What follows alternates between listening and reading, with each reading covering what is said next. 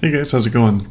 Today I want to do just kind of a quick review for you guys on the Coway Mighty Air Purifier. I hadn't seen too many reviews on this, so I thought I'd just kind of give you guys my 2 cents, just kind of based off my experience and let you know what I thought about it.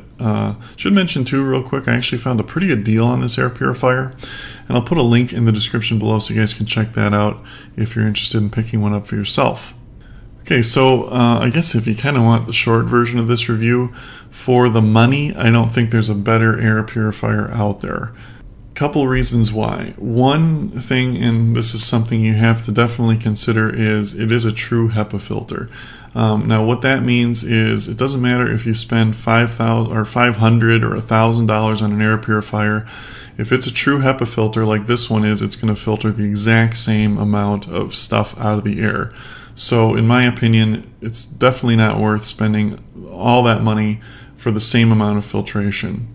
Usually with somewhat, I guess you could say, cheaper units like this, the fan is sometimes noisy or loud, or it doesn't have the automatic sensing features.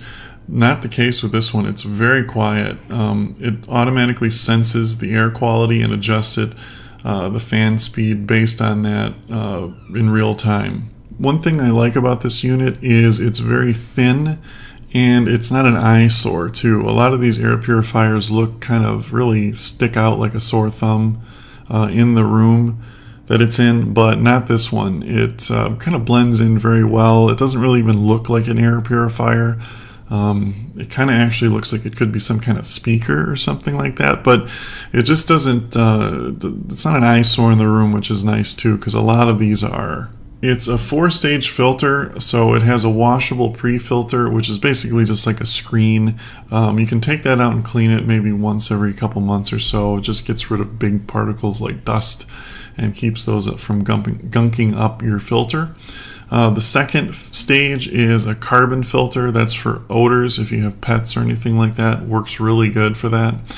The third filter is the HEPA filter. That's what gets rid of all your dust mites, pollen, allergens, all sorts of things like that. And then the fourth one is an ionizer.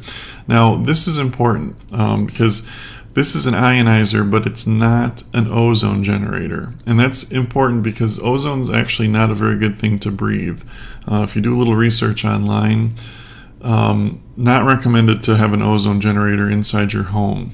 This does not generate ozone, but it does kind of work the same way. It uses electricity to get rid of some things in the air. But that's another good thing because a lot of these air cleaners have ozone generators in them. So this one is safe for you and your family. You don't have to worry about that at all. But yeah, like I said, very quiet, works great, can do a very large room. It will recycle the air like 5 times per hour in like a 400 square foot room. So it moves a lot of air and it's very quiet for that. But the nice thing about it is you just really leave it in automatic mode all the time. It's going to sense the air quality automatically and turn its fan up or down depending on what it's sensing.